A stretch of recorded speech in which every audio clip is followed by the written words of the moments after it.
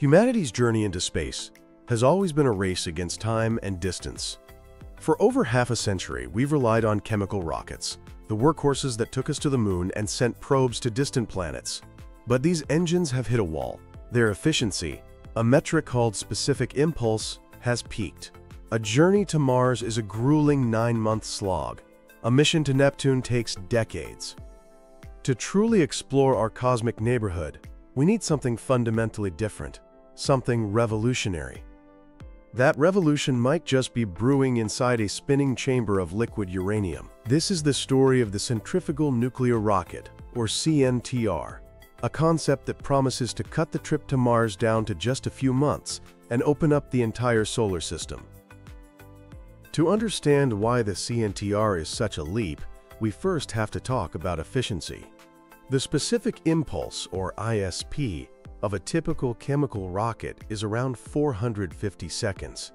This means it can generate 1 pound of thrust from 1 pound of propellant for 450 seconds. The idea of using nuclear power isn't new. From 1955 to 1973, the U.S. invested heavily in projects like Rover and Nerva, developing solid-core nuclear thermal rockets. These engines used a solid nuclear reactor to heat a propellant like hydrogen, achieving a specific impulse of around 900 seconds. They effectively doubled the efficiency of chemical rockets, a huge step forward. But they had a critical limitation: the melting point of their solid fuel. You can only heat the propellant to the temperature that the reactor itself can withstand before it melts. The centrifugal nuclear rocket represents the next evolutionary leap. It's a liquid core design that completely bypasses this limitation. By using liquid nuclear fuel, the CNTR is designed to heat propellant up to a staggering 5,000 Kelvin. This could result in a specific impulse of up to 1,800 seconds. That's double the efficiency of the best solid-core nuclear designs, and a full 4 times the efficiency of the chemical rockets we use today. This isn't just an incremental improvement, it's a paradigm shift. A round-trip mission to Mars could be slashed from nearly 3 years to as little as 420 days. So how does this incredible machine work? At its heart, the CNTR is built around a beautifully simple principle, executed with immense engineering complexity. Instead of solid fuel rods, the CNTR uses liquid nuclear fuel, like molten metallic uranium, contained within a series of rapidly rotating cylinders called centrifugal fuel elements, or CFEs. Here's the process, step by step. First, these cylinders are spun at incredibly high speeds, maybe up to 7,500 revolutions per minute. This intense rotation generates a powerful centrifugal force that pins the dense, molten uranium against the inner wall of the cylinder, forming a stable, liquid liner. This is how the fuel is contained. Second, a propellant, usually liquid hydrogen for maximum performance, is pumped from its tanks. On its way to the core, it's used to cool the engine's nozzle and other structures. This is called regenerative cooling. It keeps the engine from melting while also preheating the hydrogen. Third, and this is the magic of the design, the now gaseous hydrogen is directed to the outside of the rotating cylinders. It flows inward through a specially designed porous wall. This wall is a technological marvel. It has to be porous enough to let the light hydrogen gas pass through, but strong and impermeable enough to hold back the much denser liquid uranium, which is being forced against it by thousands of Gs of centrifugal force.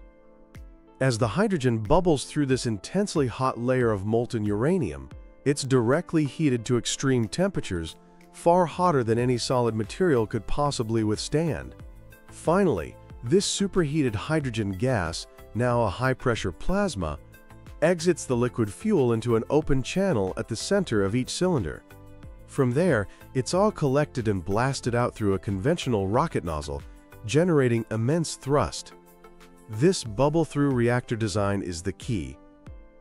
Because the engine's operating temperature is no longer limited by the melting point of solid materials, It can achieve exhaust temperatures and a specific impulse that were previously unthinkable.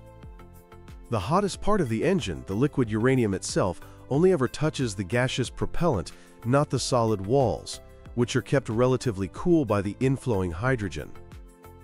While this sounds like science fiction, the idea has a long history.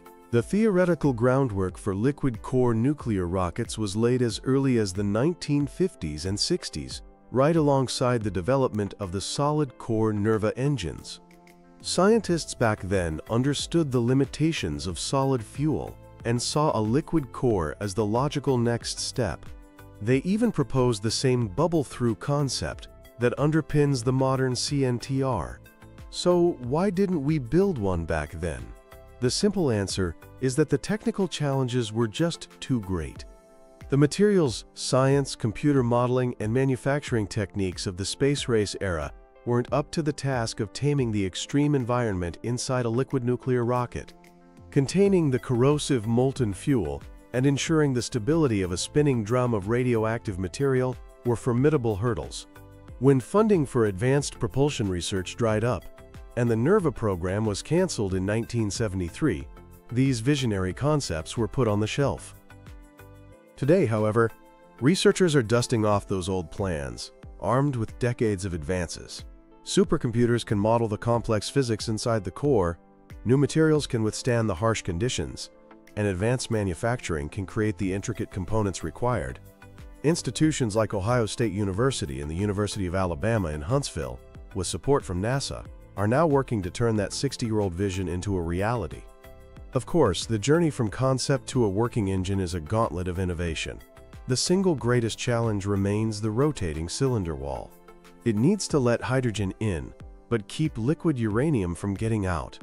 Researchers are experimenting with advanced materials like silicon carbide composites, coated with other ceramics like zirconium carbide, that can resist the corrosive, high-temperature uranium.